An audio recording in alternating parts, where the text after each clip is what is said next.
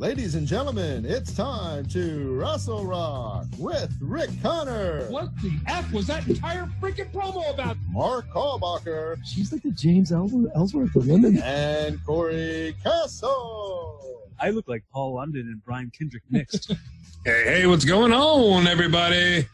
Welcome to another special edition of Rassle Rock. We got a very special interview lined up today, but before we do that, I'm Rick Connor. I'm Corey Castle. And this is Mark. Mark is here. My tent fort. My pillow fort. This pillow fort. We're all set up, and I gotta get something cool behind me. Corey has the evolving poster here, you know. What you said is I think by next week I'm going to have it. Hopefully my next unemployment check comes in. I'm going to buy some PVC pipe. I'm going to build like a little wall. Yeah. With a tarp behind it, and then I can finally have backgrounds or something besides just, you know. I did a recording with Sozio and Jude last night. So that was why I when we go to listen to this interview that you guys did, I wasn't a part of it because whilst you were doing that, I was doing this. Mm-hmm. So I know the backdrop thing. Jeff has like a little poster, just like a little poster printed up of the Struggling with Sozio logo. And he was like, yeah, I'm going to get a little projector screen and just put up the thing. So like a little USB projector screen that he's planning on getting, but for now he's just got a little tiny poster. Whatever works, man. We all started somewhere, right? So, yeah, man. Mark, tell us about this interview we're about to get, because this was your get here. Yeah, it's a very weird get. I think I mentioned on the actual interview was the lovely lady that I was seeing at the time. We were drunk on my birthday, and she's like, hey, my friend's into wrestling. Would you guys want to, like, have him on and talk to him? And I thought he was just some dude that was a wrestling nerd like ourselves. And then she sent me his email. I looked his name up. And so this worked out really well for us. I contacted the gentleman, and he is the ambassador or spokesperson for the WWN. I forget what the World Wrestling Network. World Wrestling Network. I keep calling it Worldwide Wrestling Network. I don't know why. Which covers Evolve, Shine Wrestling, and I kind of lost track of the other. Is Dragon Gate USA a part of it? Dragon Gate, yes, is one of the other. Mm-hmm. His name is Trevin Adams. Yeah. Oh, yeah, I said Combat Zone Wrestling is also part of it. Yep. So his name is Trevin Adams. He is the ambassador. And we thought we were going to get maybe 15, 20 minutes out of him, and it ended up being an hour-long interview.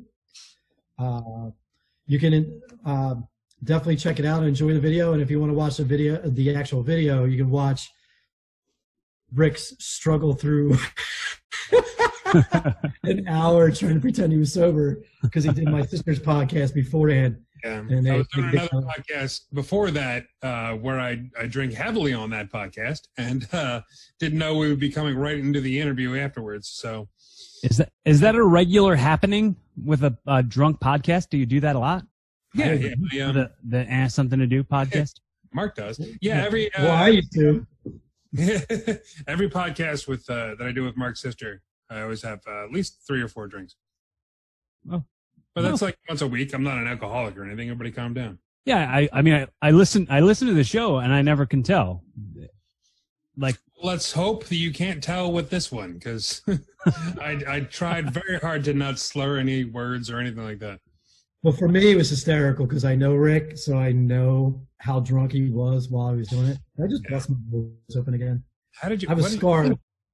I have a scar on my nose, and some of the lifting equipment I have has canvas straps to it, and I hit the scar, and it busts my nose open every now and then. So it looks like I popped a pimple on the tip of my nose, and it just bleeds. Yeah, but this is a really cool interview. You guys want to check it out. He starts with how he fell in love with wrestling, and through ECW, and then New Jersey Pro, and actually how he jumped over to New Jersey Pro into getting connected through wrestling. Jersey All Pro? Jersey All Pro, yes. Jersey All Pro. And he goes from Jersey All Pro into becoming now, working with Gabe Sapolsky and his love for Do you think he knows our friend Nick Burke? He does. He does. We were talking about him. I actually. Oh, yeah? Cool. I'm excited to hear it. Yeah. Yeah. He actually says. I think he says the first show you ever saw, Jersey All Pro, Nick Burke opened the show in a tournament. Yeah.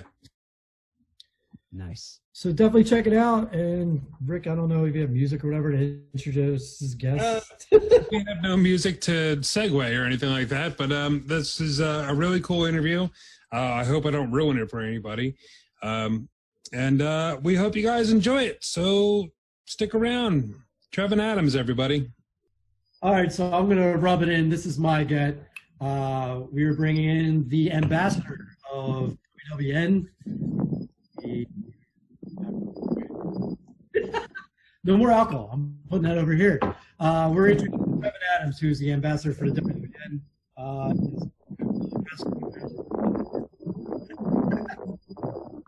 The wind is becoming a bit of an issue, but we got Trevin Adams on the line right now. What's going on, Trevin? How you doing? Hey, what's up, guys? And I apologize. Hopefully, Florida weather doesn't keep picking up. Of course, now that we're starting, here's a wind and a breeze, right? And we don't normally have this thing called a breeze in Florida that's not 1,000 degrees. It's actually a pleasant day right now. But indeed, so Trevin Adams here, ambassador of the World Wrestling Network. Appreciate you guys having me on. So what we were doing before we officially said, hey, why don't we start, is we were just going down random memory lane, talking about various promotions in Philadelphia. And Rick was talking a bit about his history, and I said, hey, why don't we just kick it off, because you'll probably get a kick out of the fact that so I grew up in the Philly area as well, about a mile outside the city in Havertown. And, so I became aware of things like ECW back 95-ish, right? And probably the only time I ever had my parents say no to something. They used to let me do whatever the hell I wanted.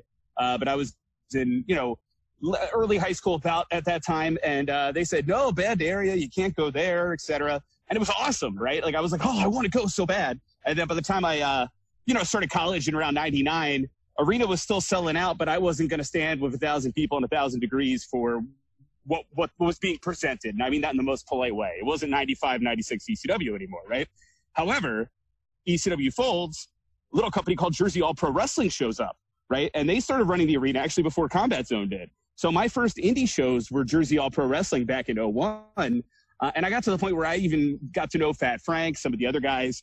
And had it not become, they didn't do well in Philly and moved back just to do in North Jersey, I probably would have started doing stuff with those guys back then. But I was going to school, had an unreliable car, wasn't going to drive to Bayonne regularly to do like trainee stuff with them. But so I almost kind of jumped in then, as opposed to 2013 when I got involved with WWN. But yeah, so I kid you not. So I guess you could stereotype me as a Jersey All Pro guy if I was going to stereotype you as a CZW guy, sir.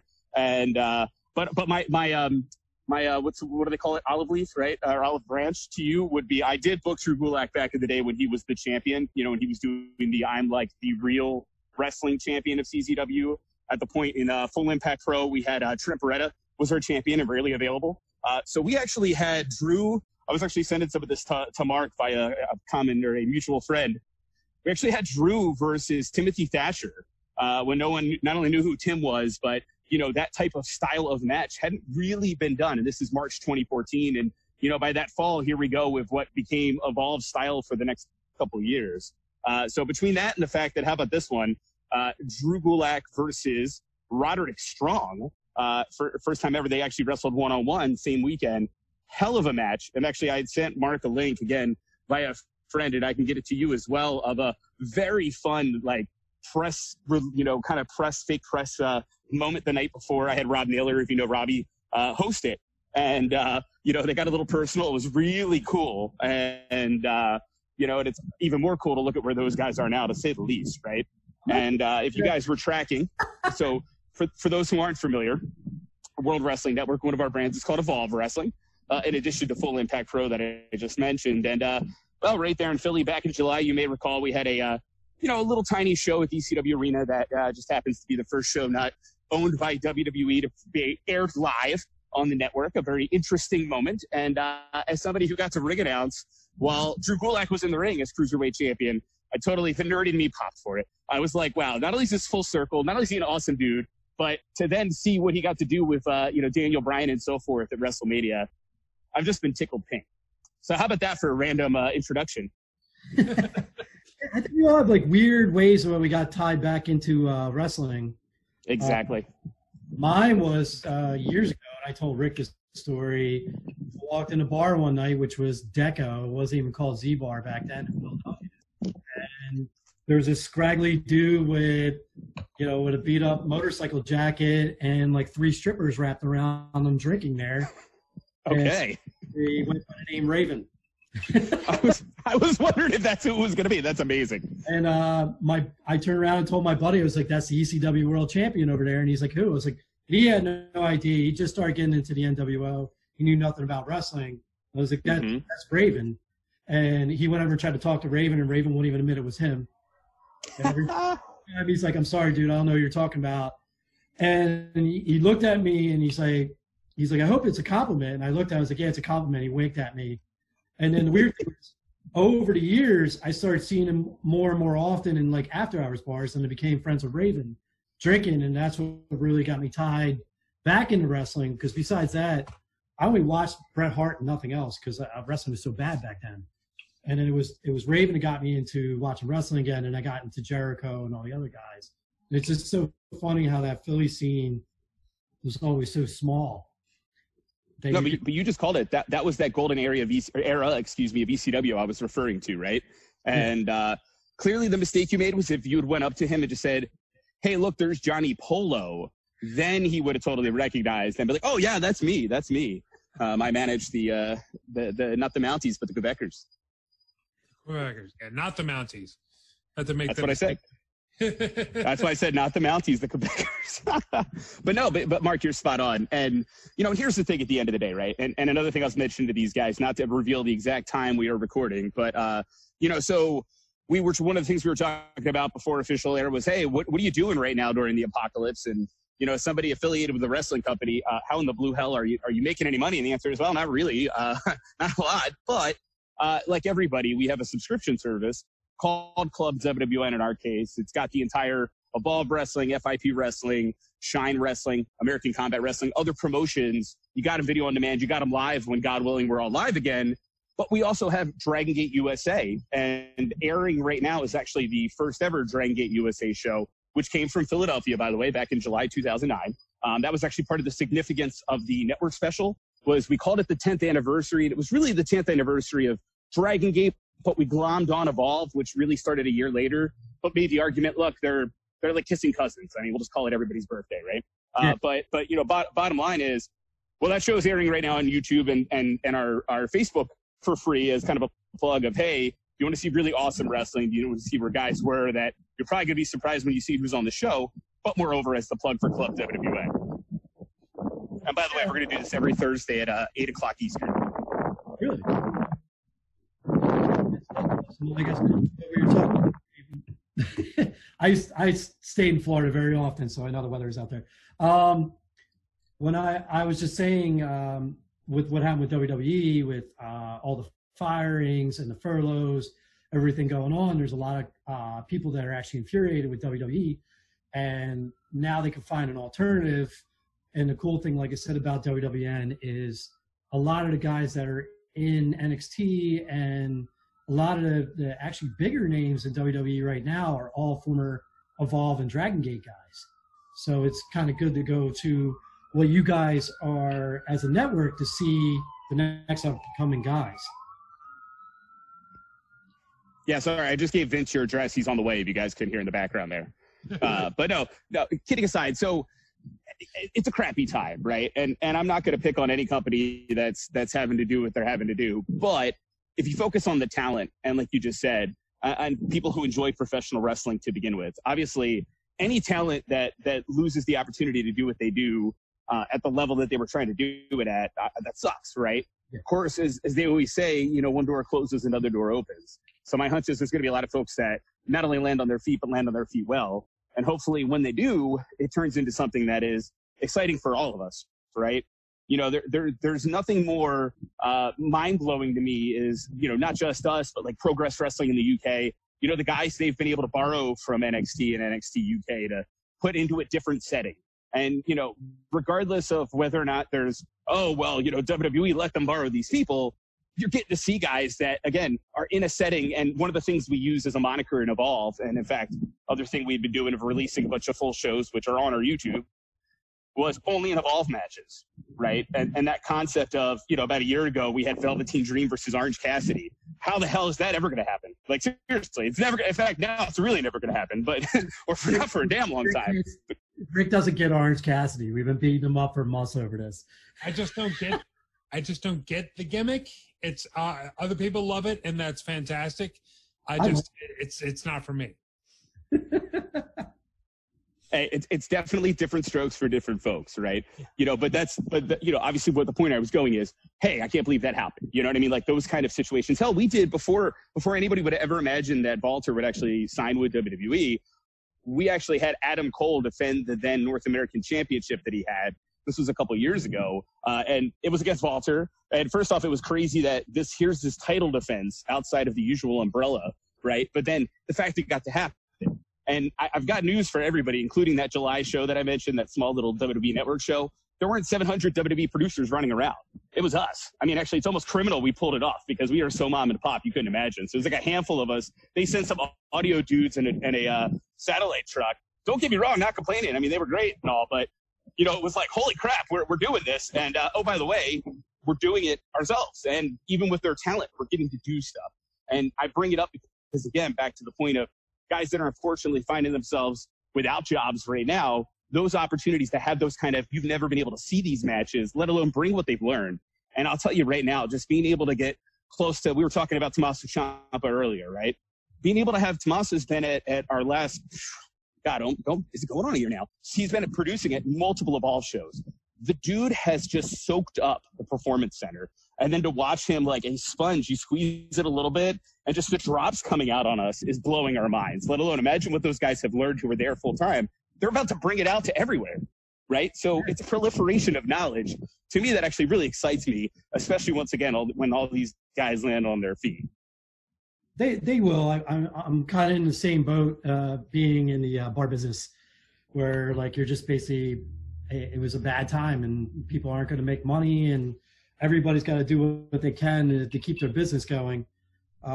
They will land on their feet. It's just going to take time. And it's a little unnerving in the beginning. And then you kind of figure out your groove until like those job opportunities do show up. I don't know about you, Rick. You're still working, right? No. I literally have nothing going on except the videos I'm uploading to YouTube. There's a lot of talk right now on the indies of who's running and who's not. Trevin, is there anyone on the under the WWN umbrella that is still running currently? Not in our crew. We had looked at some options. There's a venue that we have a very close relationship with in a city called Port Richey, Florida, which is north of Tampa. And, it's called the Gulf View Event Center. And we'd actually looked at the option of could we pull off doing some stuff there, and especially with the number of talents that just live locally, just to, give them an opportunity, to literally get out there. You can't imagine how many of these guys want to freaking wrestle, right? They're all going nuts. And, between just some of the headaches, of course, of what is and isn't considered essential, and I won't take the bait on that one. I'll leave that to you guys, right?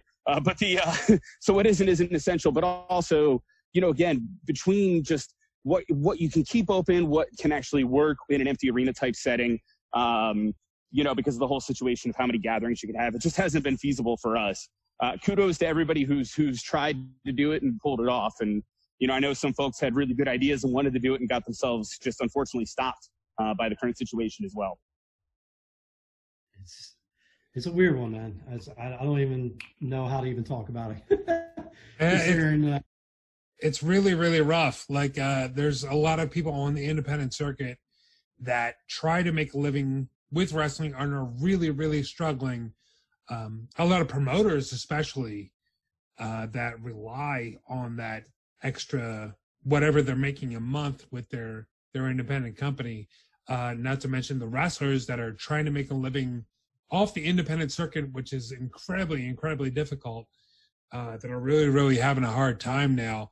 And the added craziness that this is with the with the WWE releases. It's insane that they have absolutely nowhere to go. There's pretty much only those two shows in town. There's WWE and AEW. With the absence of the WWN, it's a really, really hard time. No, and that's true. And you know, like you guys mentioned, I mean, this isn't just us. I mean, this is a lot of aspects of show business, live events. Think of all the people that own these venues that usually would host live events.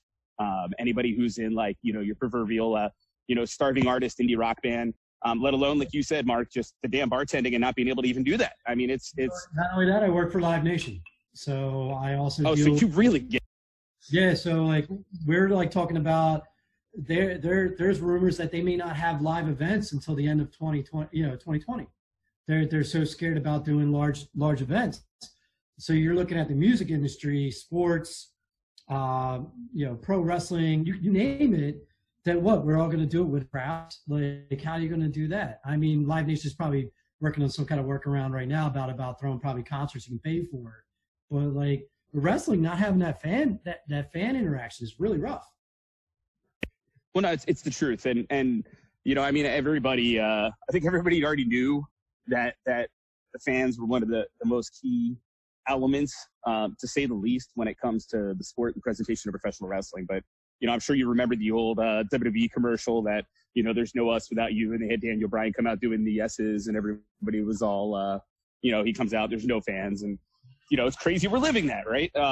You know, but yeah, that would be horrible for a lot of industries if the answer really was, you know, no live events for the rest of the calendar year. I can't even picture another 8 months of what we're doing right now. Like, literally could not picture. I can't picture another 8 days. I'm going insane. I'm making orangecello right now, and I'm making limoncello in like 2 days. Well, that I definitely want to join you on, right? That I'm looking forward to the weekend to, you know, wake up and say, hey, where am I? You know, except I'll be home, but not sure what room I'm in.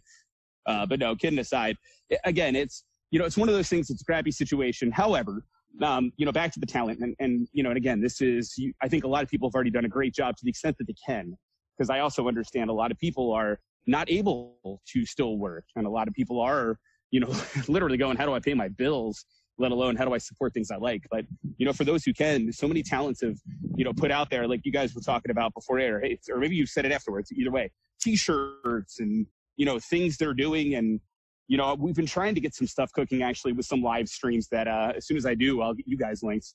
I'm hoping to pull this off. I've had a bit of a headache with, you know, being able to monetize these appropriately, because if I'm going to do something with talent, I want the talent to actually make money. You know what I mean? As much as, you know, as much as it's fun to sit there and be like, hey, let's watch a show together for an hour and stream it. You know, that's one thing. But how about if you guys can actually make a paycheck on this? You know, like, those are things that, you know, and I know we're not original on that. A lot of people are trying to do stuff like that. And, you know, hopefully in some ways it, you know, helps catch some of these guys, not just a couple bucks, but also there's some seriously big personalities in pro wrestling.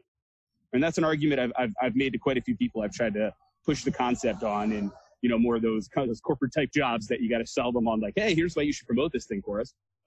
You know, again, the personalities are usually what get people excited and interested in wrestling, especially people who don't understand wrestling. And if we live in a world, and again, I'm about to show my age, but if we live in a world where people get paid buku dollars to stream freaking video games, right? And usually I'm not impressed by these personalities, and you can take that soundbite and use it against me. I'm okay with that, right? I mean, these guys, seriously, I'm like, you guys have no charisma and you're pretty boring. And, you know, and half of your thing is, hey, dude, yeah, thanks for coming on, whatever your name is, 567. Thanks for the bits, man. Cool. Okay, back to clickety click. You know, like, I think the wrestlers would just trump these guys and be a hell of a lot more interesting. That's my entire podcast career right there. Yeah, but Rick, you're already more interesting than most of the streamers I've ever watched that do video game stuff. Again, showing my age, I get it. There's a younger demographic that perhaps likes that, but, you know, like I said, not impressed. Rick has to be quiet.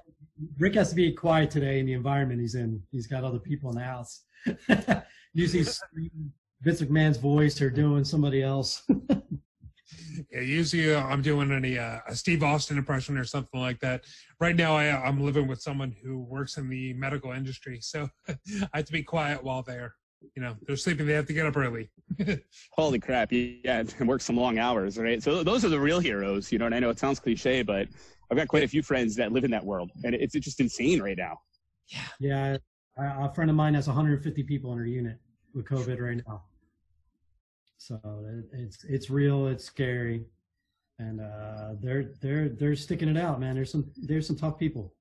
Well, that's it, and especially the situation in New York. As somebody who's run just countless shows, worked with countless talents from that geography. I mean, legitimately, and this isn't one of those like, oh, you just say every place is your home and every audience is great and whatever. There's a venue in Queens called The Boo, right? And we've run so many Evolve shows out of Queens, and there's just that audience. If I could have bottled them and brought them to the network special, that's what I would have wanted to do. I mean, these guys are just so rabid, awesome fans, great people. You get to know them, and you get to know a lot of the talents, once again, that are there, even if they're not working our show, the ones that are helping on the crew and all that stuff. And then when you start to see that some of these guys actually, no kidding, like you were just saying, Mark, not only had it, but have family members who had it, have family members who have died, that hits you at home pretty quick. Okay. Question, do you want to keep talking, Trevin? To take a quick, we have like a timer on here, and then we would just have to send you another link real quick and do this. I'm in a rush. If you guys are happy, I'm happy. You want to keep going, Rick? Yeah. The thing with Zoom is if you're not paying for premium, then they put like a 40-minute time limit on you, so you have to kind of bail out and then come back in. So if you're cool with it, we'd like to to come back with another one. Absolutely. Maybe by then I'll be out of the damn wind. Sorry about this. There he goes. Hey, am I actually here? Hey, you're there, sir. Okay. I'm like the old guy that's like, how do I use Zoom? Old guy, when did you say you caught? Wait, how many years younger are you to me? I'm always the elder statesman in all this. So, well, depending on when you were hanging out with Raven, if you were legitimately drinking at that bar, you've got me beat, sir. Let's see. I joined the military in '97. When I got out of AIT, it was the end of '97. I met him in '97, '98, right after he left WCW. When he did the walkout on WCW. So I think it was 98, 99. So I think you've got me by about 3 years. Yeah, I met him. I'm a 99 graduate guy. Yeah, it was a really weird thing, man. Like I said, and it was one of those like weird encounters. And then next thing I know, every time I went to a bar and he was there, I had to drink with him. Who won those fights? As in the who drank the most? Oh, that guy's a machine, and I didn't drink nearly as much as I do now. And funny thing is, like, I ran into him. I'd have to look up the year. That was the year my sister and I hung out, met Steve Austin. Rick got the picture, and he was there signing autographs and didn't remember who I was at all. That sounds like Raven. So do you, Trevin, do you actually get starstruck at any of these guys you get to work with or talk to or anything like that? Sometimes. I mean, it's one of those, usually when you're doing business and you're so in the thick of things, you don't have time to think about it. And then you go back and be like, wait a minute, who was just here? Like we've had a couple times to, have conversations with, because the joke is I live around the corner from the damn Performance Center and Full Sail, right? And so a couple times we've been over there just for certain tapings and, had a few short conversations with like guys like Triple H. And then when we're done, I'm like, oh, I have this action figure. That's weird, but like at the time you're thinking business, you know what I mean? Yeah. I can comment to that because I've worked in Chikara with Cesaro. Back in the day, he was Claudio Castagnoli, and I've gone to autograph signings where I got to meet him again. I'm like, oh my God, I'm meeting Cesaro. And he's like, yeah, we rode together to Chikara shows, you a-hole. And I'm like, yeah, oh yeah, I forgot. But that wasn't Cesaro. That was Claudio. This is Cesaro. This is Cesaro, man. It's completely different. He had his hair then. Oh. Wow. Back then. No, I mean, he shaved it. It's consensual. It's not like he went bald. Okay. I was wondering. I mean, I have a picture with the Rock there. So. Oh, yeah. He had a full head of hair back then. Man, you guys are shooting on everybody. I love it. Not a shoot. Well, No. you were joking about the police earlier. We had an interview with Lenny Poffo on here. What's it going on? 2 years ago now? Yeah. And, an ambulance rode up in the background. He used that as the excuse to get off the line with us. Now that is a true worker. He was not happy at all. He was our old host, one of our old partners, kept asking him questions about Macho Man, which he really does not like answering, and he kind of got a little angry. Yeah. Yeah, hey guys, one topic we can't touch. Let's leave Brandy alone. Okay, cool. Yeah, so tell me about when Macho Man and Miss Elizabeth and that thing where he was locking her in rooms. Well, you ever meet that guy or that girl that like their whole career is tied to someone else, and the other person was bigger, and then you meet them and you forget their entire career as soon as you meet them? That's what happened to us. I'm cracking up over here. Yeah, I love it. Honestly, that entire conversation was all about Macho Man and Mr. Perfect and Hulk Hogan and everything else except him. Yeah, it was not Hey, do good. you remember when Perfect took the belt at Saturday Night's Main Event and just broke it? That was like unheard of, right? And he's like, I was there too. No, remember Mr. Perfect was there with the belt. It was so cool. Well, that's all our one partner kept asking me. Just want to know questions about Macho Man's rap album. And it just So do you do backing vocals on Be a Man? I'm just trying to figure this out. No, but hey, you know, I make these jokes and I really do make them tongue in cheek, because not only was that dude talented, but that same era. Do you guys remember the Genius versus Hulk Hogan from Saturday Night Main Event? I mean, that was a match ahead of its time. It was so. no, I remember him being that good, and I just forgot. Like for some reason, I just forgot his entire career as soon as I got on the phone. It's the limoncello. I understand.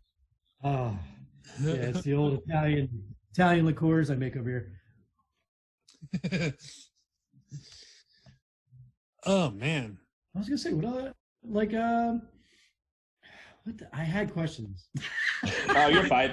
No, hey, so for real, let me throw one more thing at you, right? And not just sound like it's Shillity McShill show. Because again, I'll even try to make it bigger than just the WWN side, because yeah, I get it. I plug Club WWN, of course. It's basically the only thing we have these days that, you know, might bring any flavor of income. But that's serious again. Between supporting the talents, or if you have your favorite promotions, believe it or not, a lot of them still sell Blu-rays, or as mentioned, there's so many different places where people are uploading shows, and, you know, whether it's the pivot share model where based on the fact that you actually watch it, turns into somebody actually making money. In other words, my show's on pivot share, nobody watched it. Well, guess what? You know, and so many other models. I mean, this is that time again. If you can afford it, support it, and if you can't, you know, when we're all back on our feet, at least, you know, hopefully folks have appreciated what so many of us have tried to put out there as more just the free content that is both hopefully a distraction, but also a chance to keep you to remember us, so that again, when the good times come again, you know, can you imagine the first shows? I mean, people are going to be just like exploding. Just everything's going to be exciting. Everybody's going to pop for everything, and the talent is probably going to like go balls to the wall from the second the matches start. I'm terrified because for me, like as soon as we start opening the bars again, the level of drunk that these people are going to get is going to blow Rick out of the water right now. Am I going off that drunk? I've only had 6 or 7. No, yeah, I'm really looking forward to it. I think it's going to be great.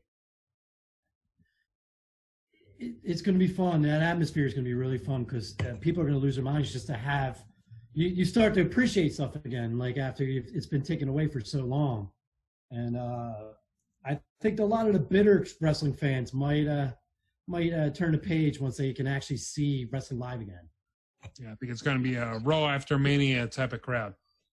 Oh, you're absolutely right. And that's the thing is, I think, you know, and I mean this in the nicest way. You know, I think we all become kind of jaded. You know, you've seen it all. You know, especially folks who go to a lot of shows or watch a lot of shows or so forth.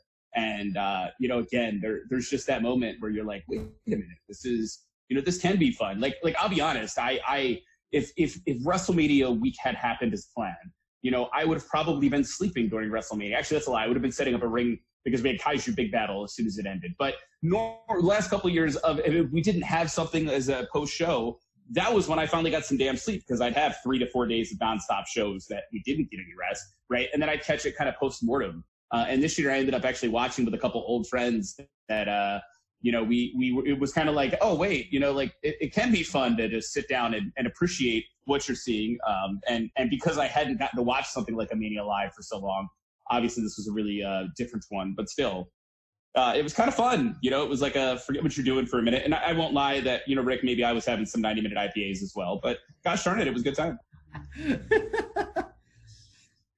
You drinking Dogfish Head all the way down there? They actually bring that damn straight. You can get it. It's the most macro micro brew ever, right? Thank God it's down here. I was going to say, you got Cigar City down there. They're an excellent brewery.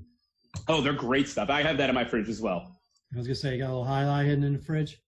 Mm-hmm. Dude, legit. I totally have. I'll send you a picture later.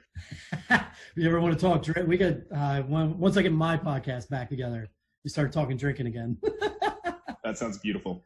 Well, and for real too, I'd love to join you guys sometime when I have real things are going on and I have exciting shows to try to push on you and be bragging about, hey, guess who's going to be here? That kind of stuff. Just to give a small background on how we even got to talk. I was, seeing someone that Trevin's friends with. It was my birthday, and both of us were pretty drunk. And in a passing comment, she mentioned that she was friends with someone that was in wrestling and sent me a bunch of links, but I was so blacked out drunk because it was my birthday. And I'm trapped in the house. You can't go anywhere. And then I went back through the text and found your name, and luckily you actually responded with me, which I'm very happy you did, because I would love you to come back on here and talk independent wrestling with us, because we definitely need someone to do that more on the show. We have Corey, but Corey's been doing a lot of acting projects and stuff like that instead of wrestling. So, and similarly, I'd be happy, if you ever want to talk to some of our guys. A lot of them are cool, especially again, we usually look at it as the chance. We line them up. Yeah, sure, they're going to plug the next Evolve or whatever, but then they get to plug all their other projects, which is always good stuff, right? So my hunch is they would appreciate the fact that you guys are not only street cred, but have various experiences when it comes to our beloved sport. Oh yeah, we Rick has a vast group of curmudgeons that used to be in the business that also pop on here and host some of the shows with us. Nick Burke, who went by Nicky Benz. Yeah, no, I remember Nick Burke. Hell yeah. Nick's a very good friend of ours. So you tell Nick Burke he was I want to say it was him, because that first Jersey All Pro show I went to, it was Summer 01. But in that show they had Low-Key win the cruiserweight gimmick in the opener, and then win the heavyweight gimmick in the main. And so he actually beat Homicide in the main. And I feel like it was Nick Burke in that opener. I got to go back and find it. I think it was. You can find video of that and get it for us, so we can. We love showing old video of Nick, and I'm still trying. Dude, I bet you money I got it on tape. In the problem is I have a bazillion tapes. I used to buy everything. You remember all the tape trader days and all that stuff? I've got volumes and volumes, but I will dig through, and I bet you money I have that show someplace. Good old Rob Feinstein. Yeah, I was about to say, the old RF video, I think Feinstein owes most of his fortune to me, because I think I bought every single tape he ever put out. Yeah, hey, there's something to be said for, especially geographically, when you got a monopoly, and when you're seeing these names that you're like, wait, these 2 interviews? Are you kidding me? Those blew my mind at the time. You've never seen anything like that.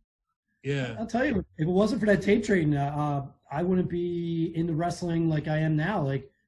I bought a tape. The guy Doug Gentry, who passed years ago. Yeah, no, I knew Doug. Yep. Doug was one of the guys who used to sell the tapes at the cart, and he turned around and he's like, "Dude, just watch this VHS." And it's kind of blasphemous to say now, but it was the best of Chris Benoit, and I saw Chris Benoit in Japan. And that was it. All the Pegasus Kid stuff, right? Oh yeah, and the Super J Cup with Chris Jericho, and then I ran back and got Chris Jericho's all his matches in Japan, and then then I met Raven, and then I ran back and bought his tape. And one of the craziest stories ever was I went to say hi to Doug one day, and he was walking around Franco Mills Mall was super crazy in Tajiri the night they wrestled the three-way dance with little Guido. That's awesome. Yeah, so I miss Doug. He was a good kid, man. He was good friends with my brother. No, I don't think there's anybody on the planet like, you mentioned Rob, obviously the things that can be said. I'll leave those alone, right? But I don't think there's a human being on the planet that has anything bad to say about Doug. Well, that's what one of Rick's gimmicks was Rick was a kind of a make fun of Rob Feinstein gimmick. Yeah, I was that a-hole in CZW making fun of Feinstein. I got to see some tape of that. Oh, no, you don't. That's fine. Hey. That's Feather Boa and Daisy Duke wearing stuff that I'd rather keep buried. Oh, I'm really going to find that. Oh, no. Trevin, Trevin, if you can find clips of this and then we can show the video and comment on this. Hey, you've already given me quite a few nuggets here, and I know people who know people, so give me some time. Oh, that would be amazing. Oh, dear Lord. Okay, so let's change topics quickly and let's go to the Evolve Center, because there's been a lot of changes this past year with Evolve on the WWE Network. I wanted to talk about that a little bit because that's been a huge that has to have been a huge uprising for Evolve. Like what changes have been taking place since then? So the cool thing with that, and I brought it up earlier, but the point of like I said, I mean, we say what you will, and I'm not complaining when I say this, the fact that we can get WWE to lend us talent.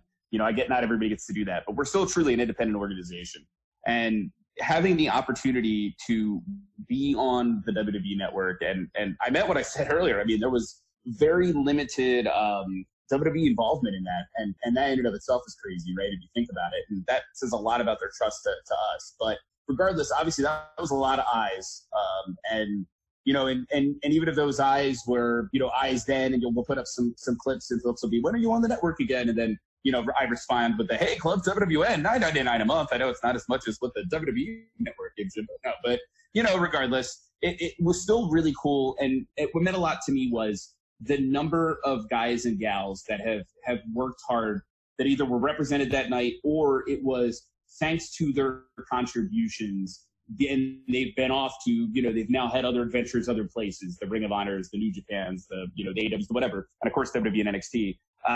We got that opportunity, and that in and of itself was just, it was crazy, and also being able to see, there's one guy in particular that I still would love to see, and I can't believe nobody snatched yet. AR Fox. And if you guys are familiar with AR Fox, he is just phenomenal. Phenomenal. Google the the name crap sounds out of him. familiar, but I can't.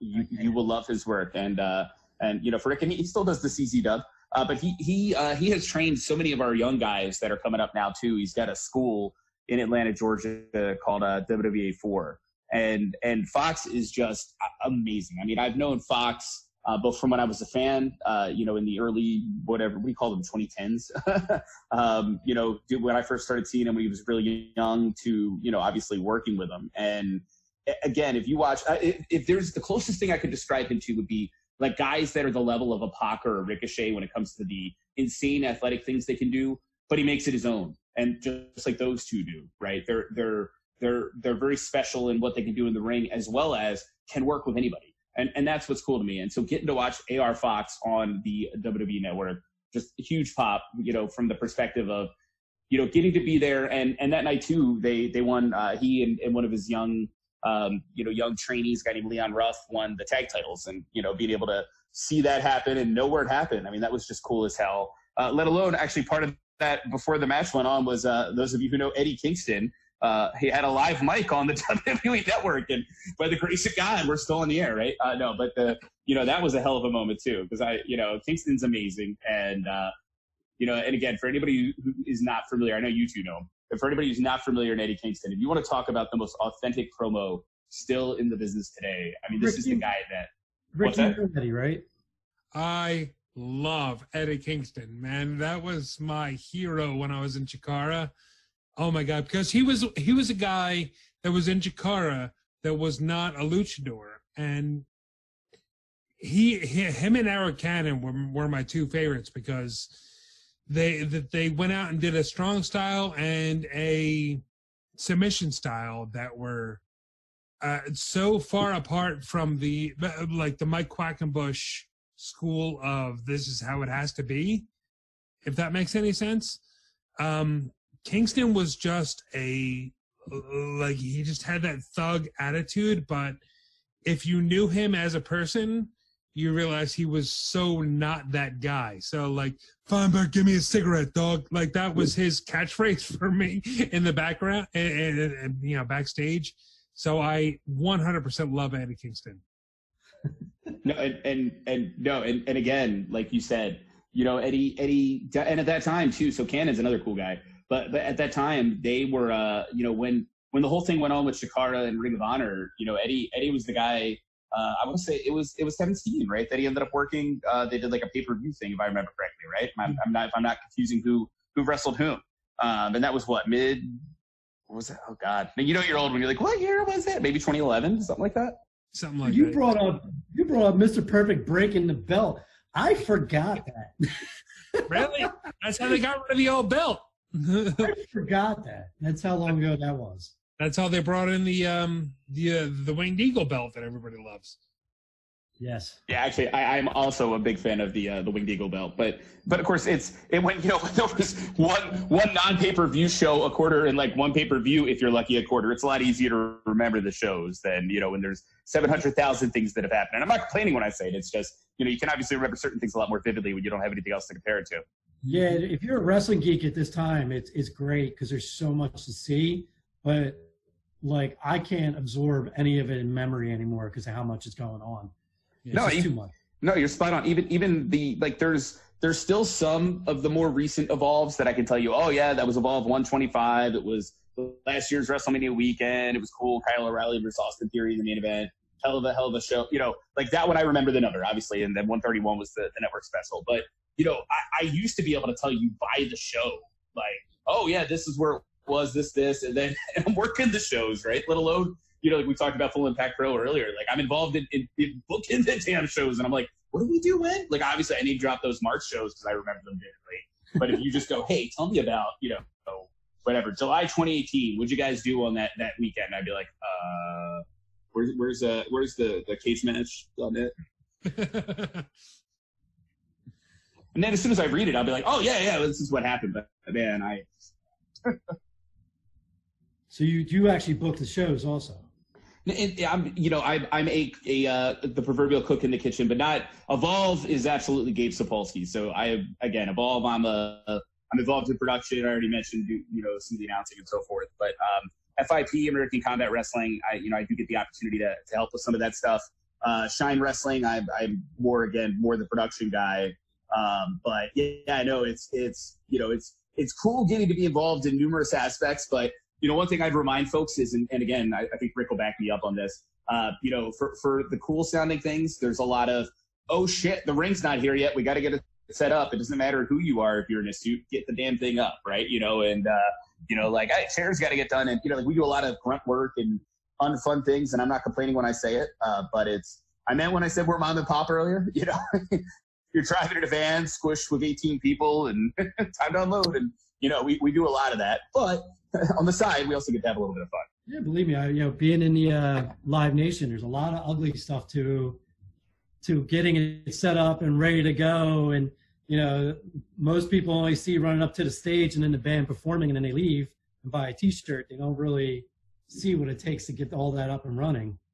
Absolutely. And again, I don't say that to complain. It's more I've had quite a few folks come up to me. They're like, oh, dude, like, it sounds like you get to do some cool things. How did you get involved in this? And then I start to go, well, here's step one. If you show up to the building and you're there for setup and stay all the way through the end, by the way, if you're anyone on the planet, indie wrestler, whoever who's come in and said, hey, I'm here to help, stay to the gosh darn end. I mean, that is like, I can't tell you how many people are like, well, I helped out and, you stopped looking for a second. I've run away, right? And then we noticed, trust me.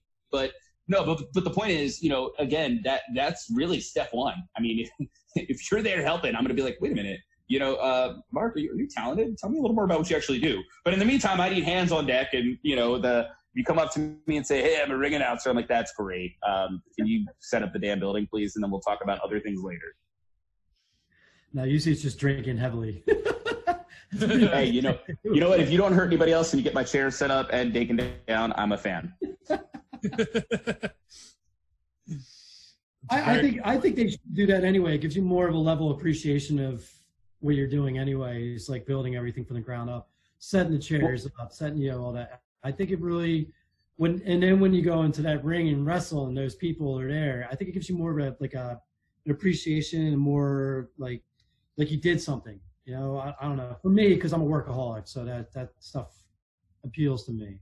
Well, no, and obviously, yes. So it sounds like you're a hardworking dude. So yes, in some ways it is kind of cool to be like, ooh, like I joked about the cooks in the kitchen. You're like, hey man, I actually, slaughtered the beast outside, helped cook the damn thing, made sure he ate it, cleaned it up, and man, I feel accomplished. But even then, let's say that's not your dream and you want to be Guy Fieri or he's a cook, right? I don't know anybody, but you get where I'm going. Of the bottom line is it's the proverbial pay the dues. And then by the time you are in a WWE and you're showing up in literally a stadium for a WrestleMania, you really appreciate the army it took to set it up. And you're sure it's all going to be a hell of a lot more, polite as well to these kind of folks instead of coming in and, if you have your butt wiped from day one, you're going to be blown away the day you have to wipe your own butt. Yep. And if you're looking to get into the wrestling business and it's not absolutely awesome for you to watch the show that you helped set that ring up for, like to look at a ring and be like, hey, yeah, you see that show that you just watched? I helped build that ring. Like, that's awesome. If you're that much of a wrestling fan, like, that's fantastic. And if it's not fantastic for you, then you should not be in this business. No, you're spot on, right? And I know it's not everybody gets to see it, but even NXT, and especially the leaks they do here in Florida, they're the ring crew, right? And it don't matter who you are, by the way, you're the ring crew, right? And that's one of those things too that I think is humbling and I mean it in a polite way, that certain folks that have been in the sport for so long are, hey, it's in some ways, wow, I'm helping do this, but by the same token, not only does it kind of remind you certain things, but also I think it's motivating to the guys that have come in and never worked, say, indies, or even if they weren't on too long before they got snatched or whatever. It kind of shows them it's the camaraderie. Mark, you were talking about the military earlier. Yeah. I'd argue in a lot of ways it's kind of like the NCOs working together, and you got the senior NCOs teaching the the more junior folks what to do. No, it's a lot like that. The weird thing is I tend to work in businesses where it has that mentality, or I'm kind of miserable in it. Like I need that whole camaraderie. Like like I said, even with just bartending in venues, we're a squad. If we don't work as hard as possible because we split the money across the board, then you're going to bring everybody down. You're not going to make as much money. So we're a team from top to bottom to make sure everybody makes money. So, and you always look out and you cover for people and you help it, because everybody has bad days too. So we all help each other out. And to not be like that, I can't handle working in businesses like that. No, spot on, my friend. This is fun. I like you. I like you guys have fun perspectives on things. It's always nice to talk to folks who have lived life, and I mean that in a very complimentary way. I think there's a lot of folks who have not. Yeah, well, right now nobody's living life. Yeah, we're living different lives, that's for sure. Well, at least you get to walk around lovely Florida, and we're sitting up here and it's 30-something degrees today. Now that there's nobody outside driving cars, they're snowing in New York. Oh wow, yeah, no, so I obviously growing up there and pretty much living in the general area until my late 20s. I mean, I still like it cold, and I have no problem coming up, and folks will be like, "Oh man, is your blood thinned out?" And it hasn't yet. And actually, today really is legitimately coolish for Florida-wise, but it's been hot as heck. I've cursed multiple times. I don't know why I just cleaned that one up. Hot as hell for just so much. So we've went right back to the Florida. You know how it goes. It's like summer or slight summer. But I will admit, like a night like tonight where it's actually legitimately nice and there was a cool breeze, as you heard. this is one of those moments where I'm like, okay, I guess Florida's not so bad, you know. But now the other 360 some days of the year, it's hot as hell. I used to live out in Melbourne, so I know how Florida can be. Oh, so. you really know, yeah, and you know all about the humidity. Not that Philly's not humid, but you know. I know about the humidity and the 40-year-old divorcees. Yes, I know very well. Is that your Rolodex? I used to work as an engineer, and our training facility was down there. So we would. There's only 2 bars in Melbourne. One's an Irish pub I can't remember, and another one's on the water called Lou's Blues. And if you went to Lou's Blues on the wrong night, and I was in my early 30s at the time, I would have like 40-something-year-old divorced women like literally gripping me up and dragging me on the dance floor, grip me up, dragging me across the bar. It was brutal. Unless they were actually attractive, then it was a different story. But yeah, then suddenly you're like, wait a minute, this sounds lovely. So, Trevin, we only got a couple more minutes with you. As a person who doesn't watch anything on the indies other than, you know, what they see on the WWE network or in AEW or wherever, who is under the WWN umbrella that we should watch out for? Who's the person that like we're going to see on TV very soon? So a lot of my guys have been stashed that normally I give you names of, and I say that in a good way, right? One of our most recent guys to graduate is actually Austin Theory, who, obviously wouldn't have quite imagined him on as part of WrestleMania. I don't think that was the plan, given he was originally going to work our shows, and I'm not saying that in a bad way. We had quite a few guys that were going to be part of the concept we had called Accelerate, but a couple guys that and they work other areas too that. So some folks may be familiar, like the name I'm about to bring up, Kurt Stallion, right? So Stallion's a guy that a lot of folks would know in the Midwest, know in Texas and so forth. Kurt is just huge personality, but like I say a huge personality, but he's chill. He's almost like, and he and Matt Riddle are buddies. In fact, we got to have a thing where they tagged up, and they insisted on being announced as the Wild Stallions, by the way. Which was a very hilarious moment. But that match where they tagged up actually was in Chicago. That is on the WWN Live YouTube, so you can actually see that match for free. But I bring up Kurt because he's got one of those, like, it's chill, but it comes out in such a loud, good way. And then when he is actually angry, you feel it. And, and he's one of those dudes, he's not huge by any means physically, but he can go with bigger dudes. Just a guy definitely to look out for. And, and the kind of guy that, again, I will be shocked if he's not snatched sooner than later. Similar but different, our current Evolve champion, Josh Briggs. Josh is only a couple years in the sport, and, he's got the God-given gift of, being whatever he is, 6'5", 6'6", or something like that. Bigger dude, but, bottom line, again, he can go, he's physical, he's got great conditioning.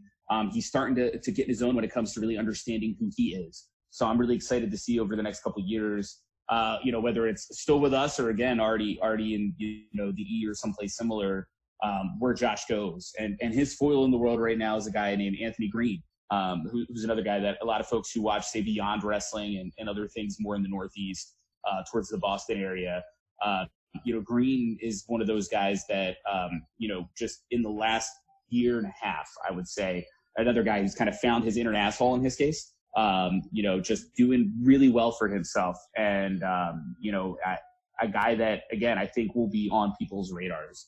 And, those three, as mentioned, in the case of Briggs and Green, some folks who are Beyond fans might have known them first there, Stallion, like the AEWs and a few other places. But, what they've done together under that Evolve umbrella, so to speak, and getting to work with guys that are veterans like the Eddie Kingstons we mentioned earlier, and guys that also get to periodically come in from, say, WWE, those what I call only Evolve matches.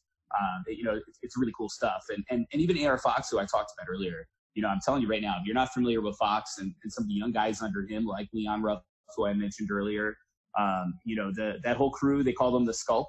So, the Skulk is a group of young foxes or something along those lines, hence the name. I know when they first tried to explain that to me, I was like, the what? How do you say that? Skunk? Oh, no, Skulk. Okay. but there's so many young guys, and Ruff was probably one of the first guys to kind of jump up from that Skulk umbrella, albeit maybe a year before him was Austin Theory, because AR Fox actually trained Austin Theory, by the way. But so you got guys like Ruff, but right now there's two other young guys, Adrian Lannis, Liam Gray, who are actually the FIP World Tag Champs right now. But they were in the position where they could have had a shot at the Evolve Tag Team Championship that meeting weekend.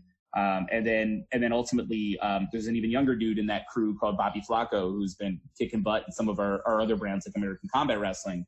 That whole Fox crew, again, I think people are going to look at them and like everybody used to look at, some of the crew, like the New York guys and the number of guys that, like, say, the Homicides had his hands in back in the day.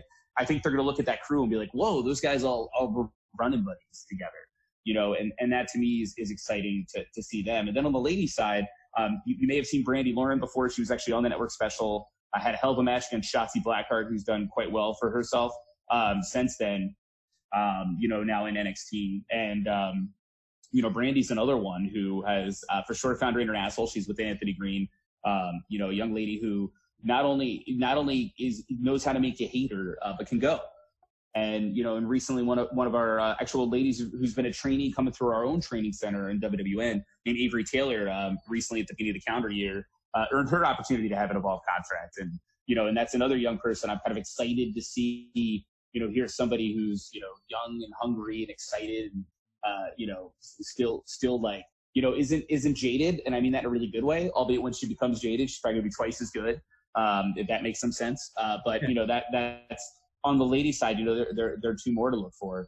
And that's just going through the Evolve set of folks. There's other guys like the Troy Hollywoods and the Hunter Laws who've been killing it in FIP and ACW. And, it's really cool to be able to see that mix of, the guys that are just so hungry, just killing it, and then getting to work with guys from other areas here as they travel around the country and then come back that much better. So I know I just named like 20 people and was trying not to leave anybody out. Down, if you can see, there's a timer in front of you. There's only like 4 minutes left. I know we're running out of time. I'm sorry. Okay, so I'm going to use that as my excuse. That's going to be my Lanny Poffo excuse. That's my excuse for not naming everybody. Where can people reach you if they want to like follow you or anything like that? So for sure, first and foremost, I would point at WWN Live, which stands for World Wrestling Network. So WWNLive.com.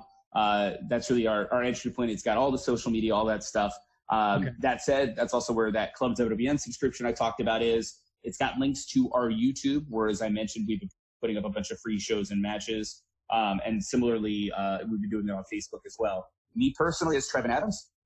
You can find me on both the Twitters and the Instagrams as _Trevin_Adams, because some other butt had beat me to Trevin Adams, I believe. So I probably did the underscore thing at the time, and I've kept it since, Awesome. So that's one easy way to find me, and, always happy to interact with folks. Trevin, seriously, really appreciate this, man. Like, you can actually talk. You didn't sound like a jaded. With the exception of Jerry Lawler, most of the guys we get on here are very jaded. Jerry's a really good dude, by the way. But yeah, keep going. I'm sorry. No, just thank you, man. And this is, if you ever want to pop on or you have something you want to talk about and you want to hit us up, and we can set it up for you to come on and push something, or you want one of the guys to come on and talk, just let me know, man. You have my email. Absolutely. You have Rick's email. Oh, man. Definitely.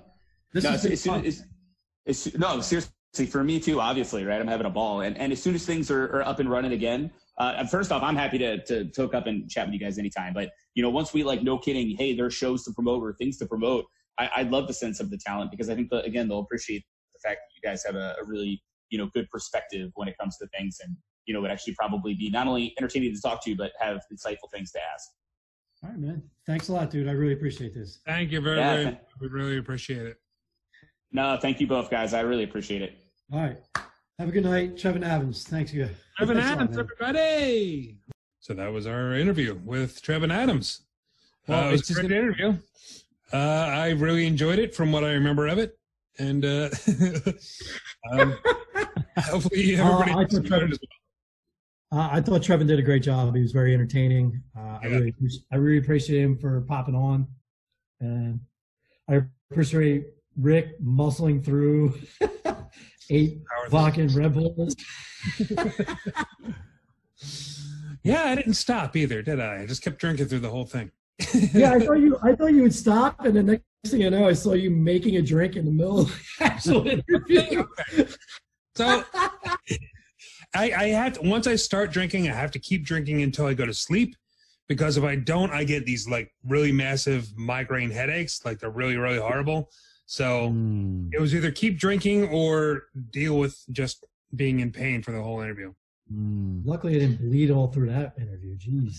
That sounds like an alcohol problem. I think it's just a Northeast Philly kid thing. Because I gotta drink till I'm asleep, or else I don't like it anymore. I have to go to bed immediately after drinking, or I usually end up sobering up and being hungover. Doesn't red wine give you a headache? Yeah, eventually. I guess we should do Trevin Adams if you want to check him out. His Twitter's @_Trevin_Adams on Twitter. And I guess check out his dogs on Instagram. Yeah, you can check out his dogs, which his Instagram is pretty much I think it's the same thing, _Trevin_Adams. Well, we can put it in the description of the episode, Probs, right? Yeah. Oh, we're saying goodbye. Well, special little thank you to Trevin for doing the episode. Sorry I couldn't be a part of it, and appreciate your time and your effort, and I really hope that this is the beginning of a cool resource for us and for you. Yeah, man, he's the one that actually offered, which was really cool. So hopefully we can start something with him and have some independent guys come on here and get their name out there to people. I can't tell that we are going to be friends. It's beginning of a beautiful relationship. So yeah, man. Anybody want to throw anything out there before we wrap up the show? Shout out to the family, friends, loved ones of Howard Finkel. Rest in peace, Howard Finkel. I know that's a big thing, and we'll do a full episode and we'll talk more about it later, like the next week or whatever next week's episode is going to be when we record that. But really important to our to all of our childhoods, hearing that name. And Nick Burke used to have he hassled Fink at a show to do his outgoing voicemail message. So he was like, "Ladies and gentlemen, Nick Burke's voicemail." Nice. Burke's good with stuff like that. I think it was probably at Eric Gargiulo's wedding or something. All right, well, I have nothing to plug. I'm going to crawl back in my pillow fort. Check out, if you're listening to the podcast, thank you very much for listening. If you want to check out the video of it, it's going to be up on YouTube, tinyurl.com/YouTube, Rick Connor, CONNOR. You can check out all the past episodes of Rassle Rocks that we have recorded. They're up there, as well as a whole bunch of pro wrestling. So check it on out. Yeah, make sure you hit that subscribe button so you get a notification if we go live. Because sometimes we do that, and it's a lot of fun for all of us. And you guys too, hopefully. And drop a like on it as well. This way we know what you like, what you don't like, and it helps us out if we want to do something like this in the future. So if you like it, give it a like. That will about do it for this episode. We're going to come back this week with another episode. So stay tuned for the old school Rassle Rock that'll be happening this weekend. And until then, I'm Rick Connor. Corey Castle. Mark Halbacher. I just realized I'm pointing, but you can't see who I'm pointing at because it's a Brady Bunch. I'm pointing at my like a bunch of us around. Hey, Mark, I'm looking at you. Hey, Brady Bunch. Hey, Alice. Join us again for another episode of Rassle Rock. This has been Jay Davis speaking.